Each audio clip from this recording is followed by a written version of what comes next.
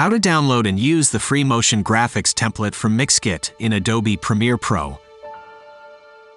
Head over to mixkit.co and from the template drop-down select Premiere Pro. From there you can find tons of templates you can use for your project for free. Let's use this cool text animation. Select it and click Download Free Template. Once it is done downloading, select the zip file and unzip it. Now let's install it into Premiere Pro and use it.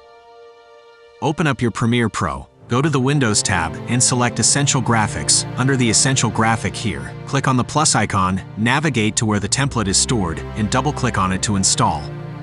Once installed, scroll down till you find it, drag it onto your timeline, click on it, go to Edit on the Essential Graphics tab, and start customizing it.